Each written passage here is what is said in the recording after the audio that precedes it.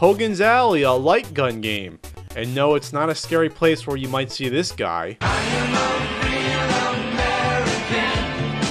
But the name actually refers to a shooting range that simulates a real-world environment.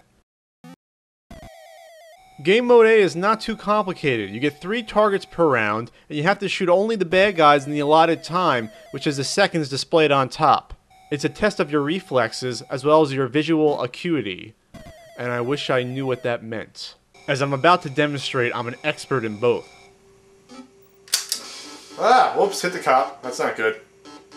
You keep playing until you get 10 misses, which occurs by either failing to shoot the gangsters, or shooting the innocent bystanders.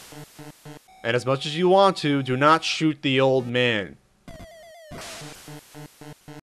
It starts out slow, but it gets more challenging as your time per round decreases, and you have to shoot 2 gangsters per round instead of only 1. Game Mode B is much of the same, except it's in a simulated town environment where the targets will pop out of windows and on the ground. Game B is actually my favorite mode because the moving targets make it a little bit more interesting.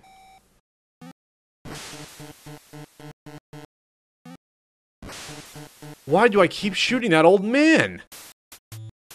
Oh, check out the fancy nighttime effect. Oh, it's too tempting. Game Mode C is a little bit different and a nice change of pace. It's a trick shooting game where you have to shoot cans up in the air to land on platforms for points. Awesome. Hogan's Alley kicks ass. Ah, my face is big.